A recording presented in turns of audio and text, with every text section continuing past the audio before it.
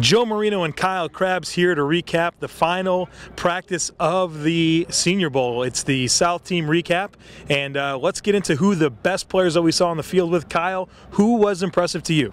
Yeah, I really liked what I saw from UCLA's defensive tackle, Eddie Vanderdoes, number 47. He's had a really strong week the entire week and very disruptive, quick off the ball, uses a lot of hand counters to win at first contact, and all of those things were on display again, both on inside run and in pass rush one-on-ones. So his ability to win quickly into his reps and his overall quickness and explosiveness makes him a really dangerous player along the line of scrimmage. You know, for me, the most impressive player was San Diego State cornerback DeMonte Kazee.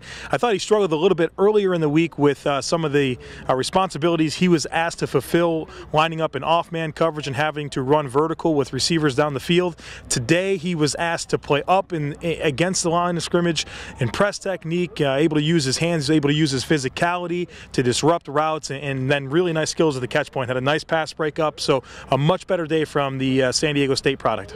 I really like, Joe, what I saw from Texas A&M wide receiver Josh Reynolds, who started slow throughout the week, had some drops early on, looked like he was thinking a little too much in some of the route drills that this Cleveland Browns staff had them running early on Tuesday. Yesterday he still had a couple of drops, but was winning his reps with much more consistency.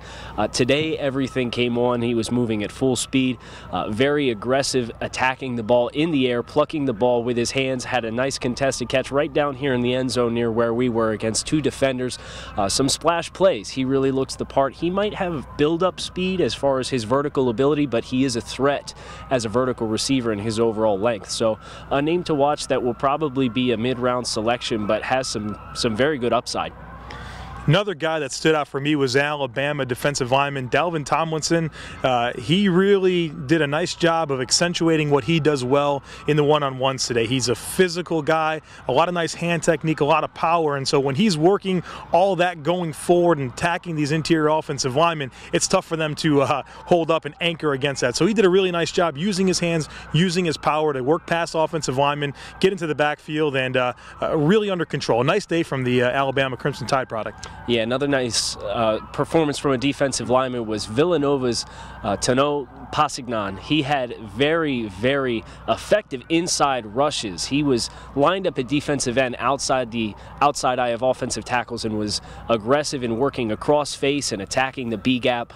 Overwhelming amounts of power. He's 6'7", 280 pounds, very long arms. He's a handful for guys to handle with their inside counters just because of how much power he has and the ability that he has to use his hands to create that separation. So I thought he flashed early on Tuesday, had another couple reps on Wednesday that were very impressive, but today was the day where it felt like he really put it all together and overwhelmed some of these offensive tackles that he was going against today. Seems like one of the emphasis today was red zone work, and one of the players that I thought stood out quite a bit was Florida State cornerback Marquez White.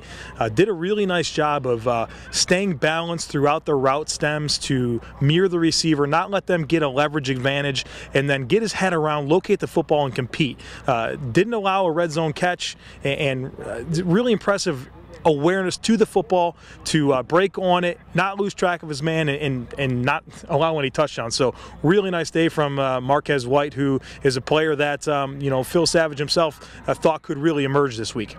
Yeah, and one of the things that stood out about White for me was I didn't say his name out loud. And it's like offensive linemen are like that. Sometimes if you don't notice him, it's a good thing.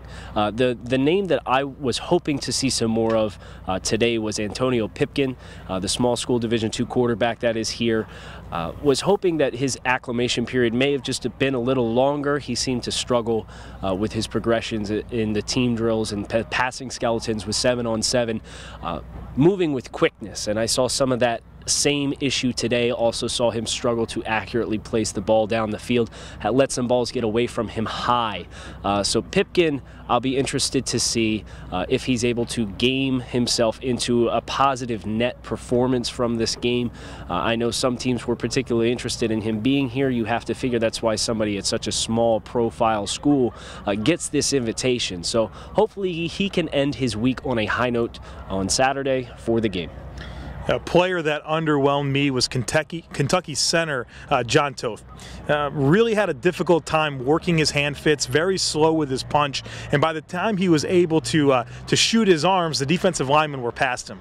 Oh, that happened time and time again. So a really difficult time just mirroring, getting in front of guys, shooting his hands, and then when he was able to engage, he didn't have the functional anchor to hold his ground, gave up a ton of push, and a bad day for the Kentucky product again. Hopefully that looks better on Saturday during the game. That's going to wrap for us here today from the South practice, and we'll be back again to recap the game on Saturday.